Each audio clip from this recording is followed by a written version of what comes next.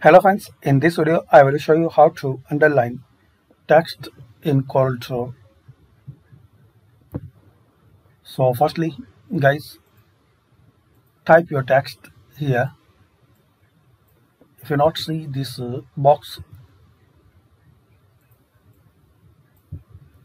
so click on this text tool. You can use shortcut F8. Now here draw box and here select the size. Now type your text here. To make underline, select it, and this top bar you will see some options. So click on this underline icon. Also you can use shortcut Ctrl+U. Now click anywhere. So as we can see, underline.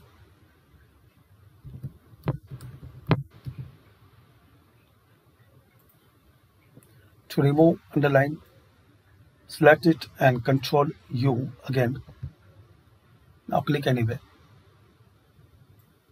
Select it, Ctrl+U to insert underline. So this is the way guys you can add underline in CorelDRAW. So thanks for watching. Please share, like and subscribe this channel for more useful videos.